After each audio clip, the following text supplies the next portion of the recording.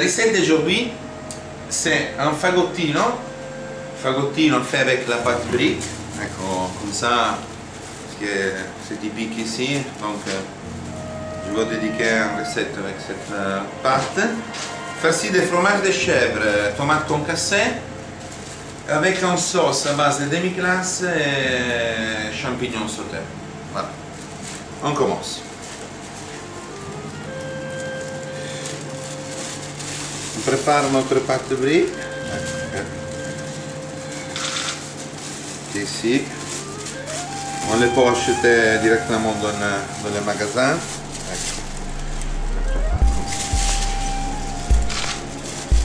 Et on va ouvrir bien.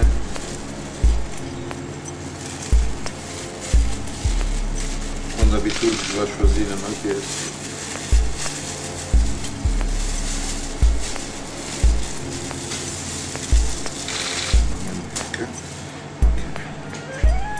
On l'a fait double, hein?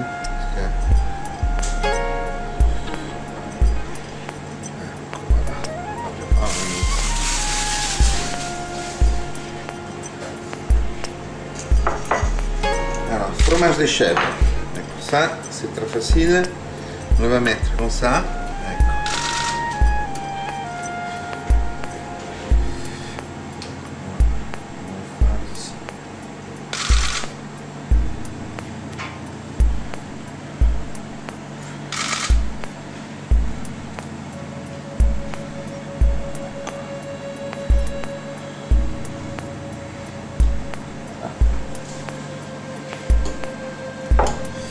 Sel, poivre, ok, et les tomates concassées, voilà, avec un peu d'huile parfumée.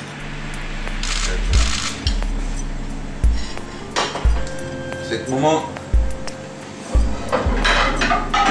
on va chauffer la poêle.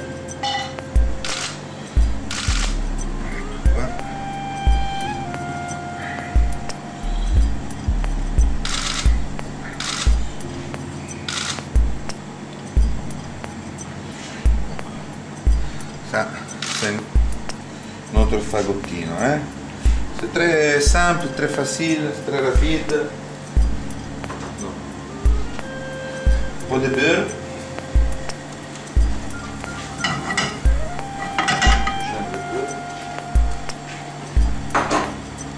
Plus un peu d'huile.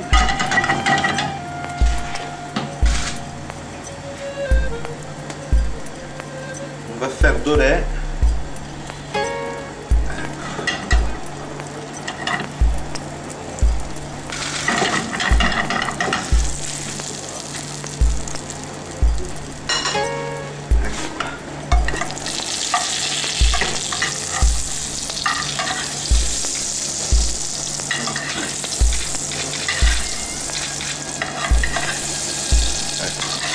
Comme ça la pâte va s'assaisonner. Voilà.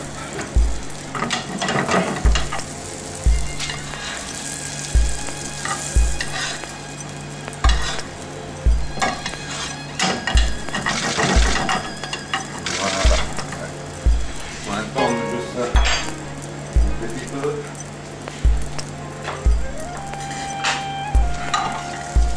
On va même tourner un peu la pâte.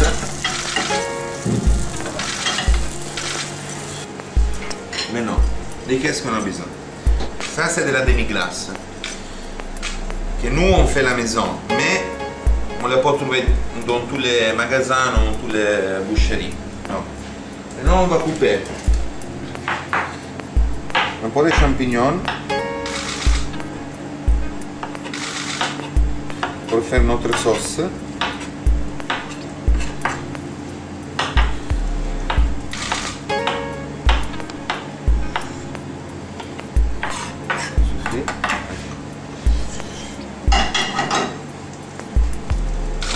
Notre fagottino, che se adesso relaxiamo noi sì, della poêle che se un po' chaud, ancora un po' di huile On fait sauter les champignons. Mis un peu de sel, un peu de poivre.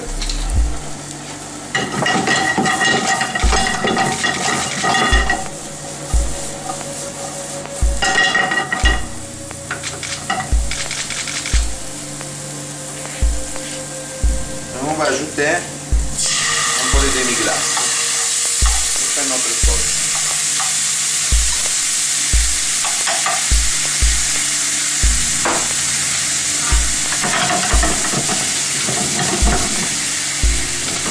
Un peu de bouillon.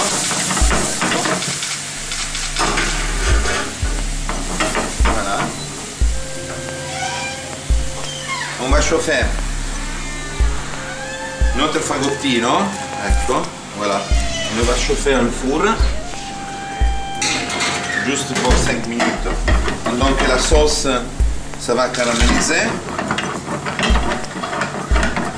Voilà.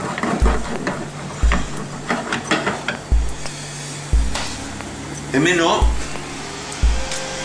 on va dresser l'assiette. Non.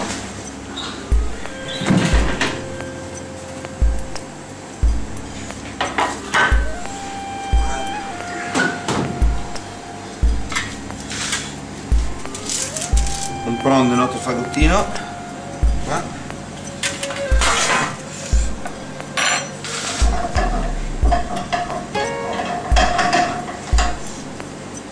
La sauce est bien caramélisée.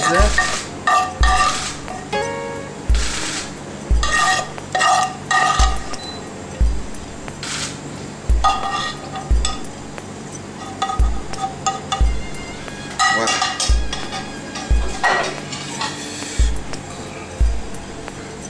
Notre plat c'est prêt. Fagottino di pasta brick, farci, fromage de chèvre, tomates concassées, sauce de champignons et demi glace. Buon appetito!